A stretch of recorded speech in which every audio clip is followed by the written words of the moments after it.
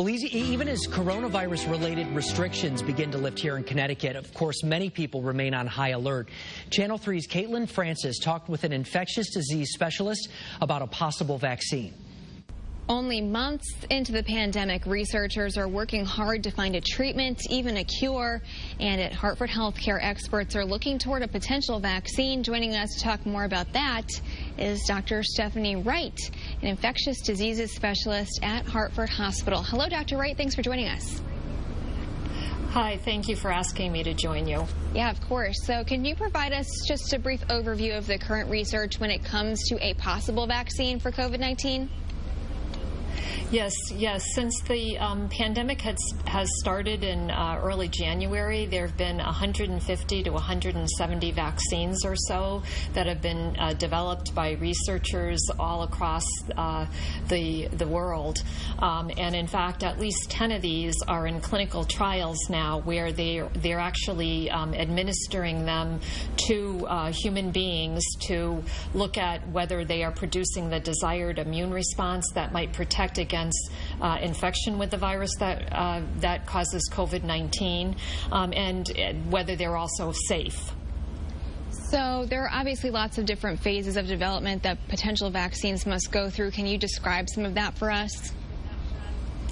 Sure. Well, there are the very early stages of development when they have to pick a target, what they're going to target to try to get an immune response in humans for the SARS-CoV virus that causes COVID-19. It's a protein called the spike protein. And then they often do trials in animals with the vaccine to see if it produces an immune response in animals and is safe in animals. And then they go on to clinical trials in humans if it looks like it's working out well for in animals. And there are phase 1, phase 2, and phase 3 trials in humans. The phase 1 trials are aimed at seeing if the vaccine is producing the desired immune response in the human and whether it's safe and tolerated in humans. The phase 2 trial are larger trials, and they include not only the young, healthy folks that are involved usually in the phase 1 trial, but also folks that would be prime candidates for getting the vaccine, such as in the case of COVID-19, folks of all ages with underlying immune conditions, and the elderly would be important too. And then once the trials, those bigger trials are done in phase 2, if they go along well, then a phase 3 trials occur where they get the vaccine is given to a very large number of people, such as something like 30,000 people, and they decide whether the vaccine is effective and also aim to determine that the vaccine is safe.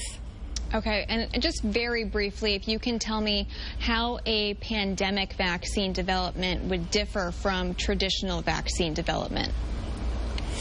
Sure. Overall, the pandemic vaccine development has to be much more rapid than traditional vaccine development. In traditional vaccine development, usually it takes 5 to 10 years to produce a vaccine. In the case of pandemic vaccines, you don't have the luxury of time. Okay, great information there. Dr. Stephanie Wright, infectious diseases specialist with Hartford Hospital. Thank you so much for your time today. We appreciate it.